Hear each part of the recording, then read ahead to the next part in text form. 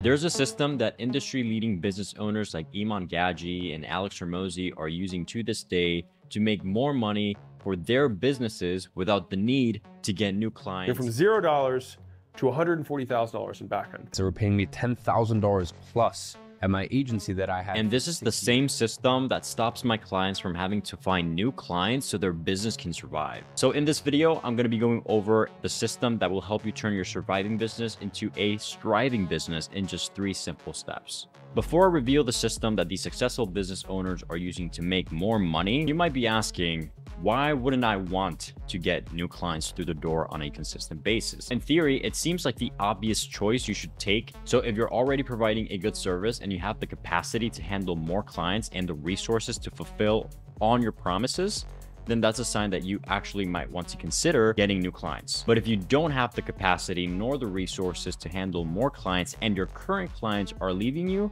then what do?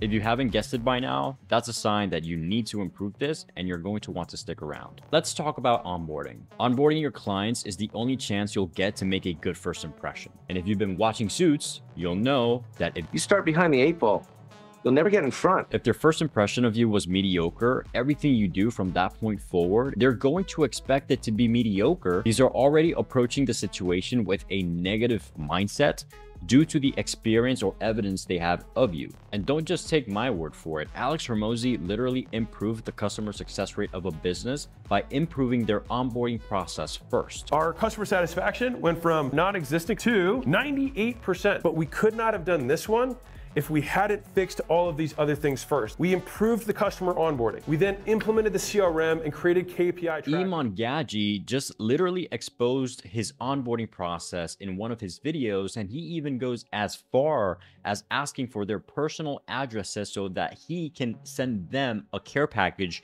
as a welcome gift to their business. The real money is made in retaining clients, not constantly chasing new ones. And this is actually crucial because if you can get your client an amazing gift that resonates with them on a personal or business note, then you're nurturing a relationship and the client will be more inclined to make your partnership. It's no secret that the best way to get your clients to continue using your services is by making an exceptional first impression. And the only way you do that is by improving your onboarding process. Let me show you the system my clients are using right now. So I put together a sample client portal here inside of Notion so I can further explain this concept. So as you can see, like right from the get-go, the minute you hop inside of the client portal, you already see the name of their business. You can see the logo right here, and then you can see them providing the services to their clients. Given that I usually work with marketing agencies, I usually have their logos on here as a banner, and I also have their logos on here. But you know, like maybe if you are working with local businesses or whatever it is, and then you're running maybe ads for these people or whatever it is, you're developing a website or whatever it is that you're offering them as a service, you need to make it make sense to your clients. Another thing I like to do is I like to open this chat room right here and I like to give them a warm welcome message. So usually I do hey, and then I do @name, and then you can find the name of the person right here, and I'll do welcome to Streamlined Systems. This is where ... so on and so forth. I give them a warm welcome message. Or if you want to go the extra mile, you can actually just sit down and record a video, a Loom video, and you can attach the link to that video right here as well. If you're an agency owner and you want to use this exact same client portal, a pre-built sales pipeline where you can literally capture inbound leads, plan content to get those inbound leads, and manage all the internal projects of your business in one place, but you're not willing to spend months trying to build the system yourself because, well, you have a business to attend, I'll be leaving a link to Ultimate Agency Dashboard, which is the same system my clients are using to handle all of their agency operations, in the description of this video. I always advise all of my clients to go over to the project section right here and add all of the projects that they're going to be working on throughout the duration of the service. So when they get access to the portal, every single one of the projects that you're going to be working on or that you guys discussed throughout the discovery call are going to be ready to get started. And the very last thing I tell my clients is to always go the extra mile. So don't just leave it at that. One of the things you can do, given that you already had the discovery call with these clients, you can actually complete all of the tasks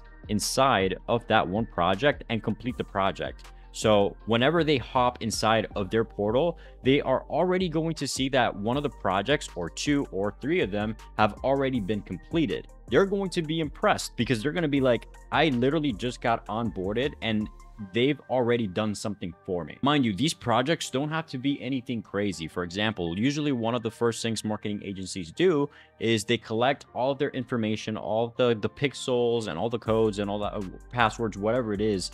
They usually need this so that they can start delivering their services. Well, that is also part of the service, to connect everything. Let's say your clients don't have their Facebook pixel connected to their website. Well, one of the things you can do is, instead of calling this project, you can do prepare website for high traffic. I like to name my projects according to the goals that they want to achieve. So if they want to send more traffic to their website, I'm not just going to say add pixel to website. I'm going to create a project around that goal, which is they want to receive a lot of traffic so that they can make more sales. So I'll do something like prepare website for high traffic, and inside of this project, I'll name my tasks like connect Facebook pixel to Shopify backend.